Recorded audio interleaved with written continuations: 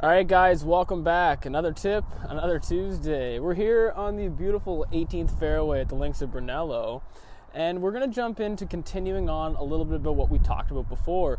But now we're going to have a chat about what happens after impact and the arm position. So why don't you get in and break that down for us? For sure. So, Neal, if you address the ball right now like you would, so notice how Neal's arms here make this triangle shape, right?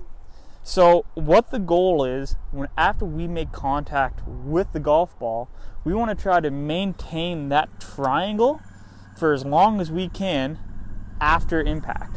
So as you see there, so we always want to get into this nice position where, Neal, if you go up and keep that triangle extended, how the weight moves forward, everything moves forward. It's a very good position. We get that nice finish that we see on TV all the time. Yeah, exactly. Well, that's all what we're striving for. Exactly. Everyone wants to look like Tiger Woods and Ricky Fowler and all the boys. But what we need to do is we need to break it down and get a little bit into the drill side of things. So when I get over a ball, I've got an 8-iron here. Any type of mid-iron is great. I want you to put it under your left armpit, flip it right over, so it really locks this left arm in place. Yep.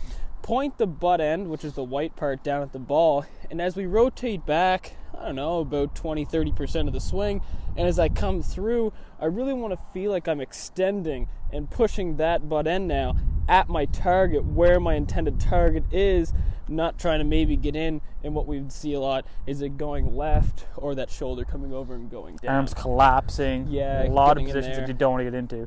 So, Neal, if you go into that position again, wherever you follow through with that triangle maintained, so again, so Neal's weight gets off his foot, that nice finish. What we see a lot of the times when people swing, they just try to force it. They don't actually get there properly.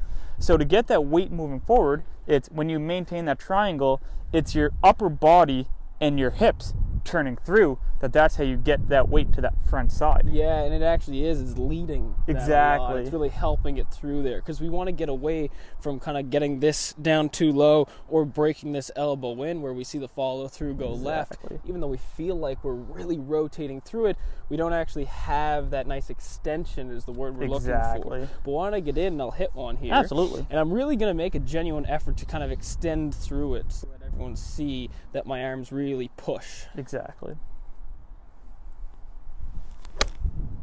Yeah, really nice swing there. So notice how arms are forward. He's still maintaining that triangle. His weight's forward.